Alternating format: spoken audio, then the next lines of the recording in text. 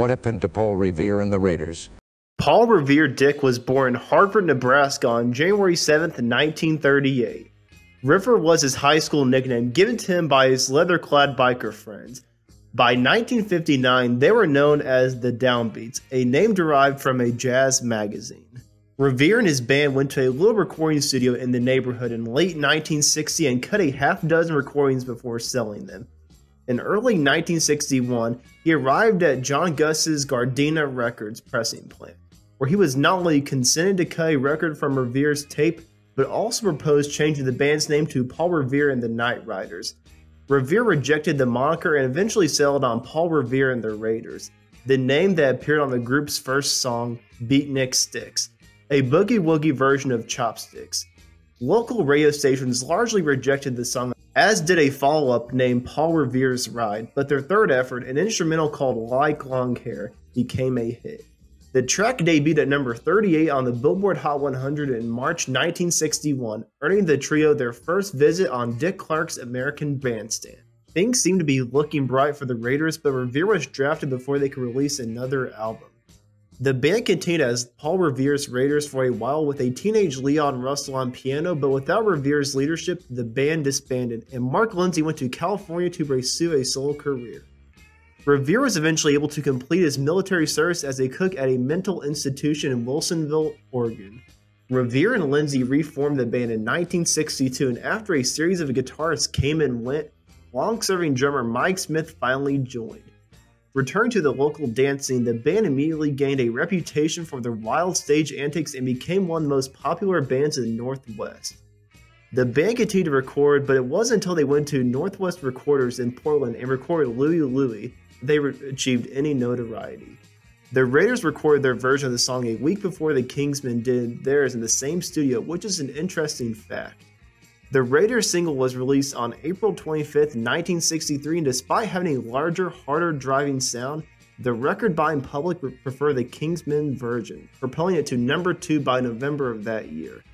The Raiders single, on the other hand, caught the attention of Ken Bolster, a local Columbia Records rep. Paul, Mark, and Smitty were passing by a costume shop at the time and noticed some Revolutionary War uniforms in the window. They rented the coats and wore them for the second half of that night's play to add to their already outrageous stage act. They were such a hit that Paul had some outfits manufactured for the band after renting them a couple more times. Near the end of the summer of 1963, guitarist Drake Levin and bassist Mike Doc Holliday joined the Raiders, and the band recorded Louie Go Home, a follow-up to Louie Louie, which only had regional popularity, as did their third Columbia single, Over You, which only had regional success. Terry Melcher, a staff producer at Columbia Records, was now in charge of the Raiders' recordings. Melcher and his collaborator Bruce Johnston became recording stars in their own right, releasing surf songs under the names The Ripcords and Bruce and Terry. Mike Holliday was replaced on bass guitar in early 1965 by Phil Volk, who had previously performed in a band named The Surfers with Drake Levin. His boyish good features and the nickname he gave himself for his toothy smile, Fang, quickly made him a fan favorite.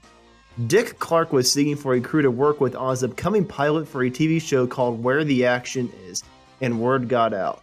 The Raiders, together with Linda Scott, Steve Valimo, and Tommy Rowe, were hired after being recommended by Clark's secretary, who had seen them perform in California.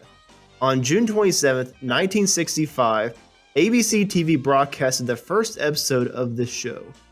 The Raiders performed at a CBS Records convention in Miami in July, which led to the company's permission for a summer tour across the country. The Raiders were able to renegotiate their contract, becoming the show's stars after a combination of TV exposure and live gigs propelled their debut album onto the national charts after 13 weeks, with the single Stepping Out reaching number 46. Just Like Me, their next album was released in November 1965.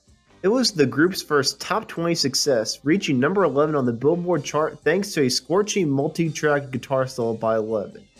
The anti-drug song Kicks, written by Barry Mann and Cynthia Vai, reached number 4 on the Hot 100, followed by another Mann Vai piece, Hungry, which reached number 6 in 1966.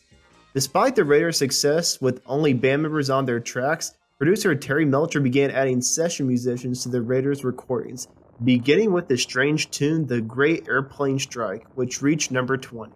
In the 1960s, a band's identity or image in the eyes of its followers was formed and maintained not just by its music, but also by the sense of friendship, devotion, and personality that is portrayed. Few bands could brag that their fans knew all of their members by first name or nickname.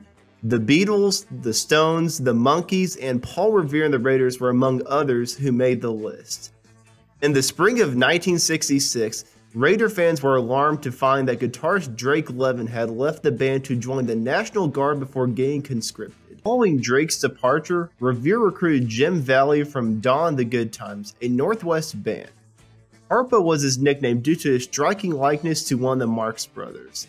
Just as Good Thing climbed to number 4 near the end of 1966, Jim joined the boys on Action in the studio and on a hectic tour schedule. If anything, his charisma was even broader than Drake's, and it swept over any reservations true admirers had over Levin's departure.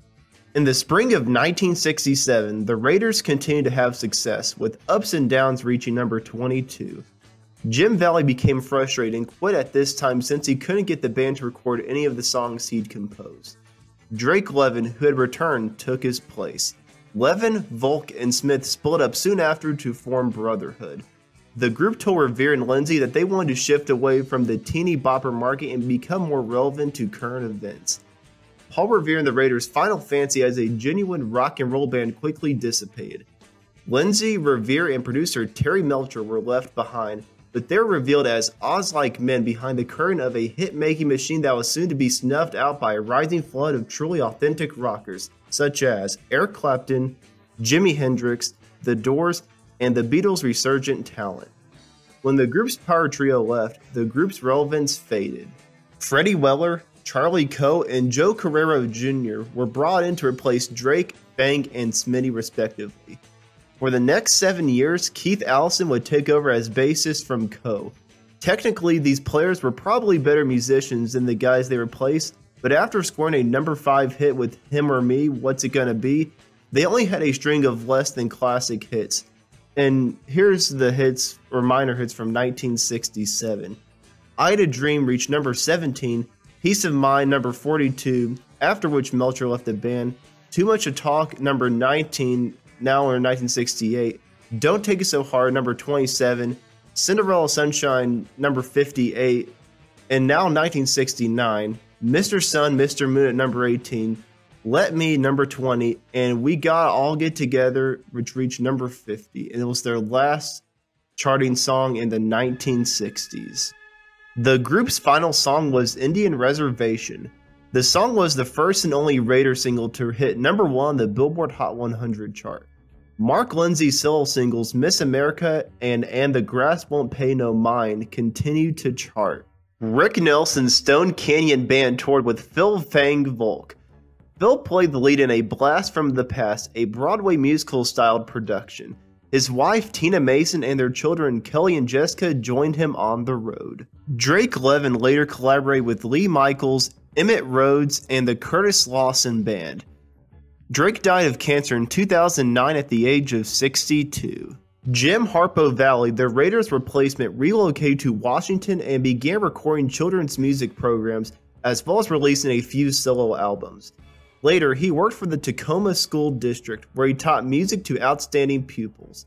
Freddie Weller moved to Nashville and established himself as a successful country music songwriter. Joe Carrero began his career as a jazz drummer in Los Angeles. Keith Allison also went to Los Angeles and did some TV work, including portraying Captain James J. White in Gods and Journals in 2003, and guest appearances on Blossom, Seventh Heaven, and The Love Boat.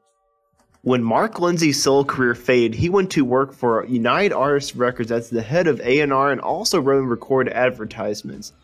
He also constructed his own studio, where he recorded everyone from Ringo Starr to Harry Nilsson, and stayed mostly out of the spotlight in the music industry. He was convinced to sing a few songs when he was invited to headline a series of live shows for Chrysler in 1985. He signed on to the 100 Cities Superfest tour, which he carried into the new millennium after realizing how much he missed playing. Mark Lindsay played in front of a sold-out crowd of over 10,000 live fans in Portland, Oregon in September 1997. Mark joined the Happy Together tour for the 2010-2011 touring seasons. He was also hosting events on the Holland America cruise ship in the spring of 2012. The Oregon Music Hall of Fame inducted Paul Revere and the Raiders in 2007. They continued to travel extensively in 2012, 2013, and 2014. Mark Lindsay toured with the Turtles Flo and Eddie, the Grassroots, the Buckinghams, and Mickey Dolenz in 2013. The passing of Paul Revere on October 4th, 2014 at the age of 76 stunned and devastated fans. For a year, he had been battling cancer. Revere and his Raiders were slated for gigs well into 2015 despite physicians' requests that he take a break. After Paul's death, his son Jamie formed Paul Revere's Raiders, a band that performed around the United States in 2015, 16, and 17. Mark Lindsay participated in the 2016 Flower Power Cruise and released a new album called Summer of Love in 2016.